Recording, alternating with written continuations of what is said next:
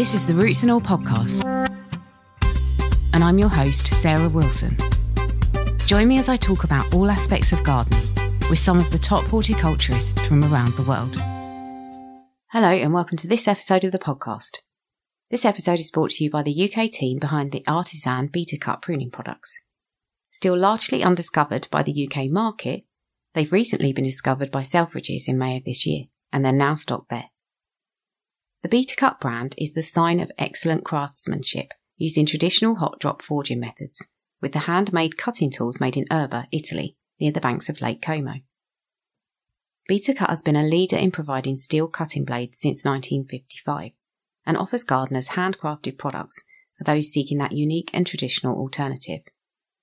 As a special offer for listeners, Beta Cut is offering 20% off all orders placed via the website, and the code expires on Wednesday, and I can fully recommend the 805 model. I've been using them and they're an awesome bit of kit. Visit the link in the show notes and enter the code ROOTS20, all uppercase, at the checkout. This week I'm speaking with Dr Sandy Primrose about his brilliant book Modern Plant Hunters, which tells the stories of plant hunting in more recent times, who's doing it, why and what they're looking for. Find out about the challenges plant hunters past and present have faced, whether you can do it in somewhere like the UK, and the kind of qualities and personal traits you might need if you want to start. And spoiler, it's not for the faint-hearted. Here's our conversation. My first question is, why do people go on plant hunting expeditions in this day and age? Are there still things to find? Well, there's actually 4 groups of people who go plant hunting. The 2 biggest groups are the scientific institutions and the people, usually people who are running plant nurseries where they're growing, the more unusual, supplying the more unusual plants. These are the 2 big groups. And if we start with the scientific institutions, people like Kew Gardens or the Edinburgh Botanic Gardens or the New York Botanic Gardens, they do it really for 2 basic reasons. They're going to try and save endangered plants. And there are, about 40% of the world's plants are endangered. So they go looking for new plants that might be endangered, or particularly if they have a potential medical or food benefit. But they also go looking for plants usually from known plant families, because they're looking for diversity. And a good example would be, say, tomatoes or potatoes, where they go out looking for members of the tomato and potato family so that these can be bred into existing varieties of these crops, so that we can get new varieties that might be drought resistant or heat resistant or disease resistant and so on. So that's the 2 bits from the scientific institutions. When we come to the more amateur collectors who are often running plant nurseries, they are basically going out looking for new garden-worthy plants. And I think it's interesting. I've been a keen gardener for about 45 years. And in the last 25 years, there's been lots of new plants have come on the market. Lots and lots. Some of these have come about from plant breeding, but a lot of them have come from new collections from the wild. Now, the people who do that, they're actually doing it simply to get new variety into the gardens, but actually they're playing a big part in conservation, because very often the plants that they bring back a few years later become extinct in the wild, usually because of building, or if they've got a food or medicinal use because of over-collection. So that's the 2 big groups, and the biggest by far are the scientific institutions. But then you get 2 other groups that go out plant collecting. The first of these are the people who go out hunting orchids. And I'm not referring here to the scientific institutes that collect, like Kew, that collect orchids, but the amateur orchid collectors. And usually they are really wild. They're really, they're madcap hunters. They go after anything, they'll take risks and so on. They are just obsessed with orchids. So they're quite a special breed. And then there's the last group, which I call the botanical tourists. And these are people who just want to go and see and possibly to photograph particular plants in the wild. And they do no harm at all, really. They just go, they photograph, and they come back. So these are the four groups of people that go plant hunting today. But by far the biggest are the people from the botanical gardens and other scientific institutes like the Department of Botany at Oxford University. In your book, you talk about an absolute multitude of challenges that these people face when they are out on these expeditions. But in your opinion, what are some of the main challenges that they come up against when they're either undertaking the trip itself or planning it? Well, today, really in the last 20 years, 15, 20 years, the biggest challenge has been legislation, particularly CITES and the Nagoya Protocol.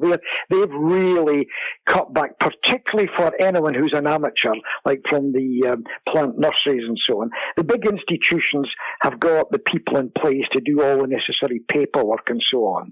But legislation still is a big barrier. But there are personal hazards if you do decide to go out there, and they vary. I mean, they vary from things like, if you go into the Himalayas or anywhere in the tropics, think animals like leeches and snakes are a constant hazard. Also in many parts of the world, and particularly Mexico, South America, Southeast Asia, bandits and particularly drug runners and drug smugglers. Quite a few of the plant hunters have run into them and are lucky to escape with their lives. And then the other bit you get in certain countries is just corrupt officials. Doesn't matter if you've got the right paperwork and so on, they're looking for bribes, and if you upset them, that's it. They run you out the country, and it doesn't matter how much money you've spent, your plant hunting's over. So that's the kind of challenges you face. And I say to people, when they talk about it, I said, anyone who goes out plant hunting, particularly in places like Southeast Asia and the Himalayas and so on, where you're having to battle, dreadful humidity, heat, leeches, snakes, and all sorts of other things. Really, anyone who does it and can enjoy plant hunting in these conditions really would make an ideal member of something like the SAS or other special forces. You need that kind of spirit, I think, to go out and collect. I certainly wouldn't want to go collecting in places like the Himalayas. I don't think I would cope very well at all. No, me neither. And I take my hat off to them, I have to say. And you mentioned the CITES and the Nagoya Protocol. They've changed, obviously, the way the plants can be collected and transferred across borders. Can you briefly explain the constraints that they impose, and what is your opinion on it? Is it a good thing, or is it kind of hamstringing people? Well, very interesting. CITES in particular, it stands for the Convention on International Trade in Endangered Species. And when it talks about international trade, it doesn't necessarily mean selling things. It means just moving them across international borders from one country to another. Now, I'm quite a critic of CITES. And in fact, the book, Q Publishing were very interested in the book, but wouldn't publish it because of my comments in the book about CITES. And they're a big public institution, so they've got to be careful here. CITES, the principles behind CITES, nobody could criticize. It's all about conservation of endangered species. And it really started out to protect animals, things like rhinos, for their horn, or elephants for their tusk and so on. These animals are endangered in the wild because people poach them just to get their hands on the horn, as I say, or the tusks and so on. And the thing about these animals is, generally speaking, they're big animals, and it's relatively easy, and I say relatively here, easy, to count them and to know how many they are and to spot what's happening to them. So as far as animal protection goes, I couldn't possibly criticize CITES. My criticism comes when CITES is applied to plants. Because if you look at the list of protected plant species, about 80% of them are orchids. All orchids are covered by CITES, whether they are rare and endangered or not. And that doesn't make sense. Now, of course, it's much harder to try and estimate how many orchids there are of a particular species. But bearing in mind that orchids produce large amounts of seed, you could hold in your hand 1 billion orchid seeds. They're so small. So there's loads of seeds there. And modern collectors don't actually collect plants, they collect seed. But nevertheless, CITES applies not just to plants, whole plants, it applies to plant parts. It even applies to dried specimens that are in herbaria, which is crazy. So you can't necessarily move seeds even. And the problem is we don't know how many of these plants are actually endangered and how many aren't. So it makes a kind of mockery of the whole thing. And I think CITES has been applied too much like a sledgehammer.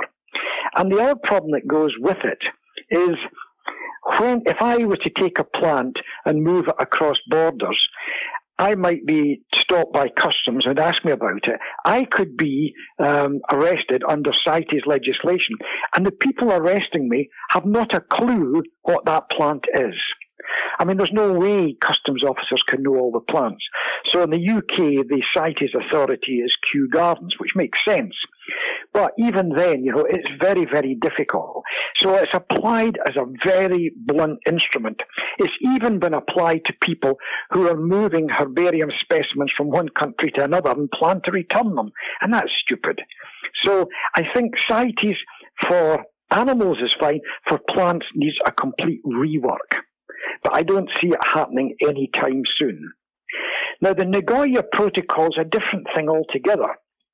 And this was brought in to stop big countries getting a plant of economic importance from one country, a poor country, and exploiting it for commercial benefit in a rich country. And a good example here would be a plant known as Hoodia gordonii, which is actually a kind of cactus. And this plant has long been used by the indigenous populations of South Africa. And they used it for treating indigestion and infections and so on. But the greatest interest in this plant has been a use by the San people. For centuries they've used it as a means of suppressing appetite when they were making long hunting trips in the Kalahari Desert. And people thought, wow, this is great. Appetite suppressant. This would be great to try and give to people who want to lose weight. Now, of course, you could see what happens. A big pharmaceutical company could come in, take that plant, exploit it, and then the San people would get nothing for it at all. So it's to stop that kind of thing that the Nagoya Protocol came in. And interestingly enough, what happened with Hoodia was the South African government filed patents on it, and then they would give out licenses to people who wanted to work on it. And again, to stop it being completely becoming extinct in the wild from people collecting it, they actually set up nurseries so that they could grow this cactus in commercial scale. I mean, the unfortunate thing is, it turns out that all the drug companies dropped the use of it. I suspect because they found it was toxic. The San people only take it for 3 or 4 days, but people who want to lose weight would be taking it for many days, maybe months, and that's when toxicity showed up.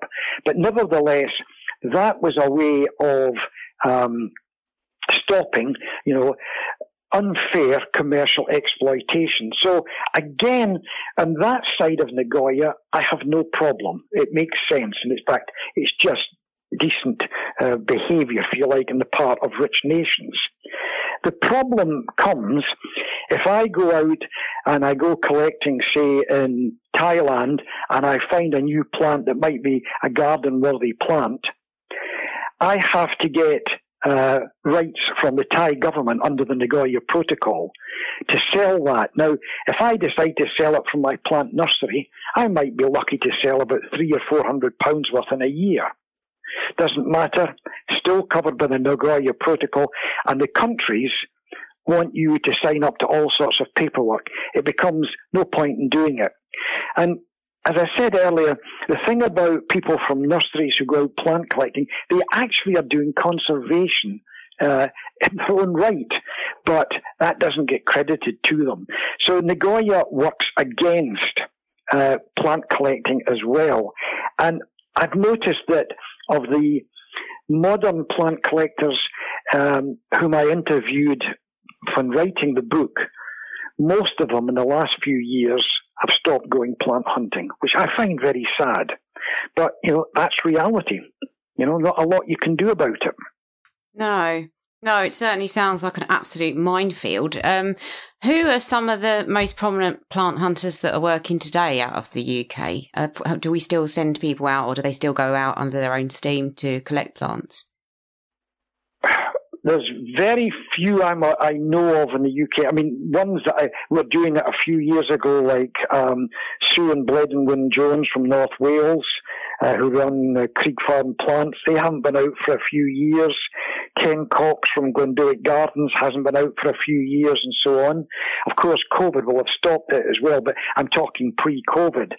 So it's really now only the institutions that are sending out plant hunters. I mean, Kew will always send out plant hunters, and it's got them in various parts of the world. So institutions will always do it because that's part of their mission.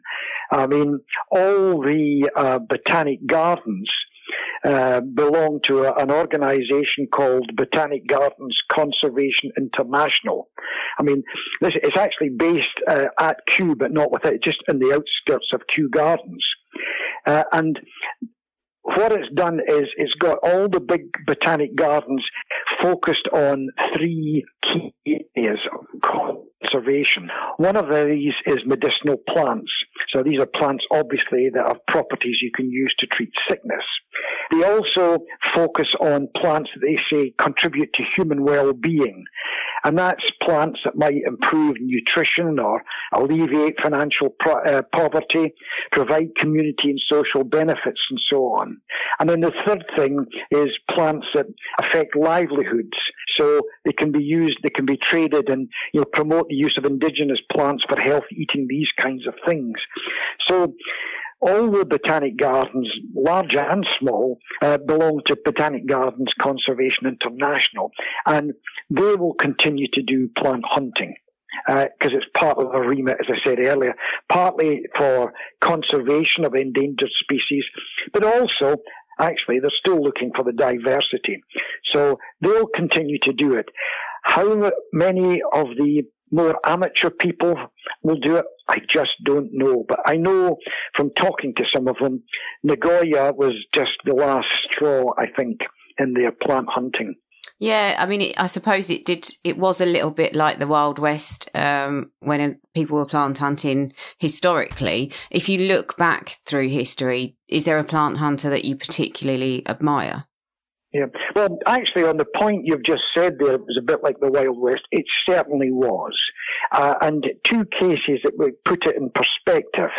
I mean, Ernest Wilson, who was one of the great plant collectors from the golden era of plant hunting, I mean, on one occasion he was in China and he was in a meadow and it was just filled with Lilium regale in flower.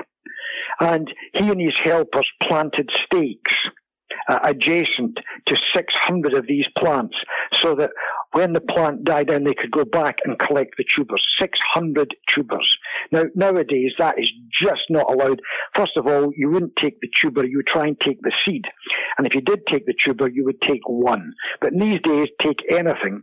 The orchid hunters were even worse because when orchid mania was at its height, a collector would go out, usually working for an orchid nursery. He'd go out to collect new orchids, and if he found them, he'd collect as many as he could, and then what he couldn't bring back, he would destroy the remainder so that rival collectors couldn't get their hands on them. I mean, that really is the Wild West.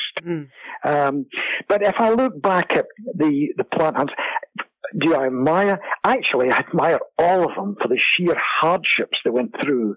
I mean, the stories I've got and the stories from the golden age of plant hunting, the people like Ernest Wilson and George Forrest and Robert Fortune and so on, Frank Kingdon Ward. I mean, dreadful hardships and things they went through.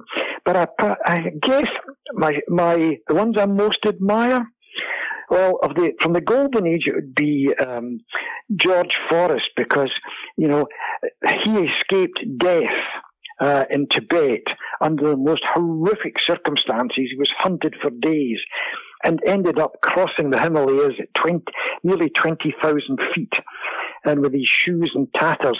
And despite all that, he went back collecting again and again. I think it put me off the first time, but not him. In the modern day, Michael Wickenden, the late Michael Wickenden, unfortunately died out in Southeast Asia a few years ago.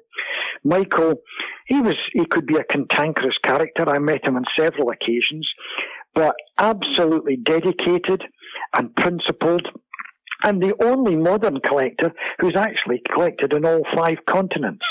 And he tended to go out very much on his own.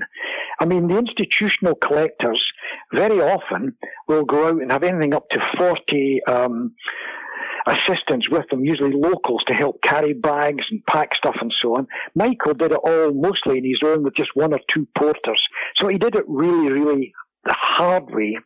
And I guess the third sort of one I admire is, you may have read his story, Tom Hart Dyke, who was collecting orchids and got captured by FARC guerrillas in Central America, just very close to Colombia. I mean, Tom's interesting. He went out really as just an innocent young man in adventure, and of course got caught up by guerrillas and held captive for many months.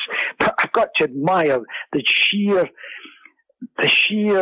guts he had and his way of dealing with his captives, his captors rather. He's just brilliant. So I admire them, all of them, but I certainly wouldn't do it. Neither would I, having read your book. It's put me right off. But that said, is it possible to plant hunt in the UK? I'm thinking it might be slightly less intrepid. It is certainly less intrepid. The biggest thing you have to, is you go to Scotland, you have to fight the midges. They're probably about the worst thing you could deal with in plant hunting in the UK, Scottish midges. The problem with Britain in general is we have a very small natural flora. I can't remember the exact number, but it's a very small number, and it's incredibly rare for anyone to find anything new. So if you want to go planting, yeah, you could go looking for some of the rare orchids, just don't collect them, and some people do that. I mean, one of the orchids that some people go looking for is one known as the ghost orchid, which you only get in forests, and it only appears briefly, and you see it, and then it might not be found in that location ever again, or if it is, it might not be for 20 or 30 years, and nobody knows why it comes and goes. But some people will go looking for that, and you could spend years before you see it. But other than things like that, there's not much of great interest in the UK. So, yes, you can go plant hunting. I'm not sure you'll find very much. Yeah, I did interview Peter Marin, actually, who's got a book out about his journey trying to find the ghost orchid, which I think I'm not going to give much away, but he didn't find it. But he sort of went on more of a personal quest to see all of the wildflowers in the UK. So it wasn't as such collecting, it was more observing, but that was still interesting. But if anyone was interested in getting into plant hunting, what advice would you give them? Well, first of all, I say about orchids that there are people who've gone out looking for every UK orchid and they've found them, but it's taken them there's a fair time to do it. But going back to your question, advice to anyone interested in plant hunting, first of all, ask yourself, do you really want to do it? And why do you want to do it? Because if you don't have a good reason, you'll actually not find it very successful. You have to ask yourself, can you tolerate hardship? Heat, rain, biting insects, snakes, leeches, whatever it is, wherever you go. And it doesn't matter which continent you go to, you'll probably find something that is very, very unpleasant. That's if you're going to look for the really difficult things. So you have to ask yourself first, why? And then if you're still convinced you want to do it, my advice would be go and talk to some of the people who've actually gone plant hunting. And probably the best place to go to would be some of the collectors of ornamental plants from the plant nurseries, because they go out generally unsupported by big teams, so they can tell you what it's really like. And then, and do you still want to do it? They'll give you tips of where to go, of what to take, what not to take, and so on. And then the other thing is, are you going to look for any particular plant or not? That's something you need to decide before you go, because if you don't, you'll just go on an aimless task and you won't find anything. Another thing you have to think about is, how much do you know about plant taxonomy, the classification of plants? Because I know a lot about plants. I could go out looking for new plants, and I could pass them by and not know whether a plant I found was rare, unusual, new, or anything like that. And I have to admire the people who go plant hunting and can recognize almost instantly they found something different. That's a real skill, and you have to know your plant families exceedingly well. Bledon Wynne Jones from Creek Farm Plants, he spent years studying plant taxonomy before he went plant collecting. It's not a skill you pick up overnight. And then the last thing is, you're going to have to know all about CITES and the Nagoya protocol and work out how you're going to handle it if you're not going to bring plants back illegally. And possibly the last thing is, if you are going to bring plants back as opposed to just looking at them, you need to make sure that you've got clearance or you've got assistance from our own Ministry of Agriculture, because DEFRA, because you can't just bring plants back in case you bring disease. So if you want to go plant hunting, there's an awful lot of work you have to do before you go. And in fact, if you want to do a 1-week trip or a 4-week trip, you'll probably spend a year, if not more, actually preparing for going. And quite a bit of money, I imagine. Yes, it's not cheap. It's not cheap. What you can find is that, for example, you might say you're going to go somewhere in the Himalaya. You could fly to India, say, and get a relatively cheap flight. But once you get to India, the internal flights can cost you 10 times what it costs you to get to India. It's that kind of thing. I think it's fascinating. I think we've got to give a lot of credit to all the plant hunters, at least the institutional ones and the ones from the plant nurseries and so on, the more amateur ones, the collectors of the ornamental plants, because they've done us a fantastic service. They're doing the world a fantastic service. And if you look back and say, well, what has plant collecting really done for us? There's one good example, I think, that many people don't know about. Probably one of the greatest plant hunters that most people have never heard of is a Russian called Nikolai Vavilov. And he is one of the great agricultural geneticists and botanists. And he traveled the world and collecting plants and identifying where plants originated from.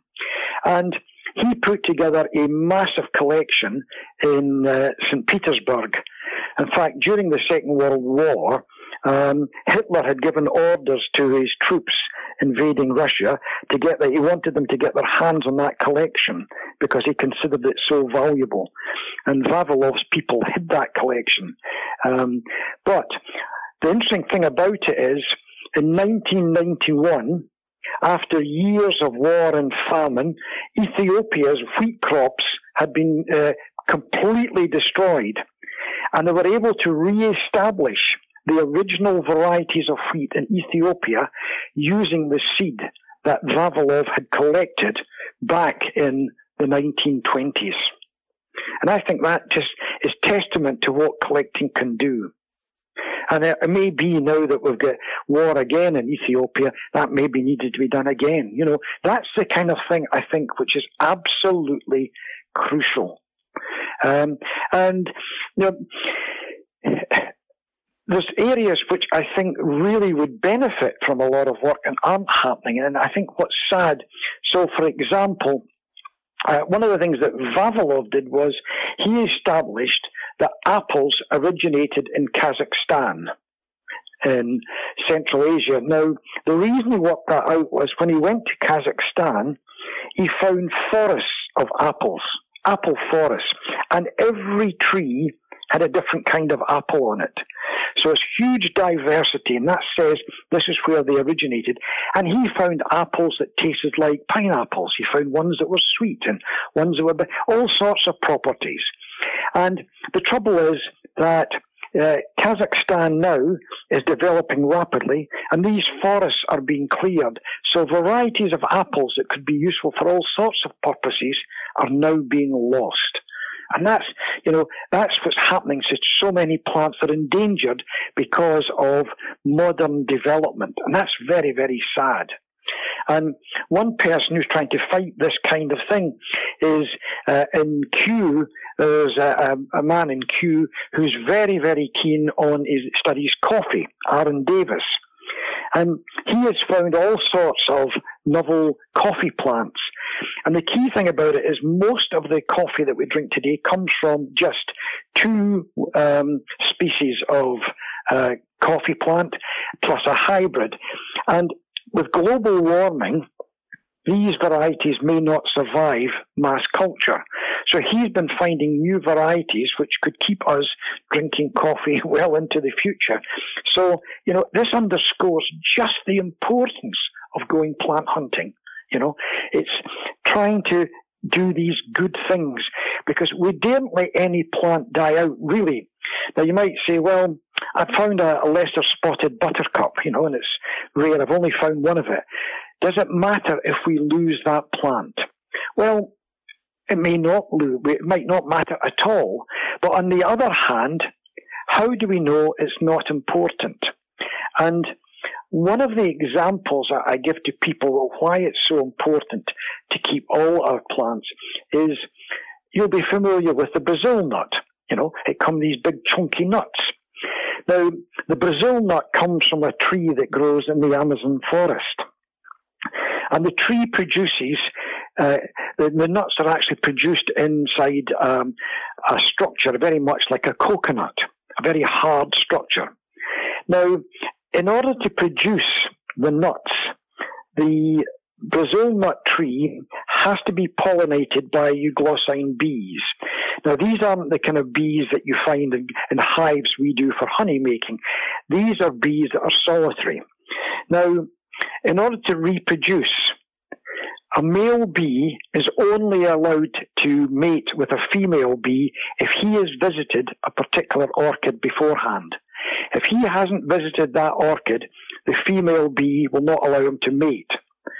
So suddenly, we want to have Brazil nuts. You cut down a Brazil nut tree or you destroy the forest. If you replant Brazil nut trees, in order to get them to produce nuts, they have to be pollinated. You have to have the bees, but you can't have the bees in the hives because they're solitary bees, and you have to have the orchids. Suddenly you realize there's a huge ecosystem here, and there's many, many, many examples of these. So allowing a plant to die out can be a very dangerous thing because it might have all sorts of knock-on consequences that we just don't know. So, trying to decide what ones need to be saved is difficult. There are guidelines that the International Union for the Conservation of Nature uses, but, these are the reasons why we have to keep plant hunting. So, all you brave souls out there, we need you. Thanks very much to Dr. Sandy Primrose for sharing his passion about plant hunting, and thanks to you for listening. Also, thanks go to Beta Cut for sponsoring this episode. Don't forget you only have until Wednesday to use the discount code ROOTS20 to get 20% off. Now it's Dr. Ian Bedford with an insect that even I struggle to love. When I'm in bed, the lights are out, and I'm just about to drift off, and one starts whining around my head. If there's one group of insects we're likely to despise more than any other that we see in our gardens, it'll be the flies that bite us, and in particular, the mosquitoes. a ubiquitous family of flies that hunt primarily warm-blooded animals to steal a bit of blood, and whose bite causes itching and discomfort, often for many days afterwards. But why do these unpleasant little creatures want our blood, since they won't ingest it, as they only feed on plant juices and nectar? Well, it's all to do with the females, who unfortunately have to fill their bodies with blood to nourish their eggs, which won't develop inside them without being bathed in this protein-rich fluid. And over the past 200 million years, they become very adept at finding and collecting this blood. The female initially searches for potential prey by tracking down the source of carbon dioxide and skin odours that she detects from up to 100 foot away. Then, using her eyes and heat sensors, she'll home in and gently land on the exposed skin of her victim, into which she pushes her proboscis and injects saliva that not only numbs the entry point, but prevents clotting when she taps into a blood vessel and fills up her body. She'll then rest up for a few days, waiting for around 100 eggs to develop inside her, before she flies off to lay them in a small pool of still or even stagnant water, where they'll hatch into little aquatic larvae that feed on algae and detritus, before emerging as adult mosquitoes 2 weeks later. Despite being a bit of a nuisance here in Britain, mosquitoes are nowhere near as problematic as some of the species that exist in warmer parts of the world, where they're responsible for transmitting more diseases than any other animal. Diseases that cause some of the most serious illnesses known to us and result in millions of deaths each year, and which mean finding effective and sustainable ways to control mosquitoes remain key objectives in our ongoing battles against global infectious diseases. But whether it's reducing the risk of being bitten here in our gardens, or being infected with a serious disease in a tropical country, the basic principle of mosquito control remains similar: to cause a break in their life cycle, either by blocking or repelling them from acquiring blood, or by removing anything unnecessary that could hold water long enough for their larvae to develop in, such as discarded cans and bottles. Yet we can also now live in hope that the incredible ability of modern-day science and medicine to overcome adversity will before too long allow us to deal with the menace of mosquitoes and the diseases they vector once and for all. You can download or listen to the podcast direct from the website rootsandall.co.uk. Please also check out my Patreon, where you can make a one-off donation or take out a monthly subscription to help support the podcast. Because if you enjoy the show, please help it continue. I also have a GoFundMe where you can make a one-off donation. Even a one-off donation of £1 helps, and I'll be really grateful for your support. So please go to Patreon or GoFundMe and search for Roots and All Podcast.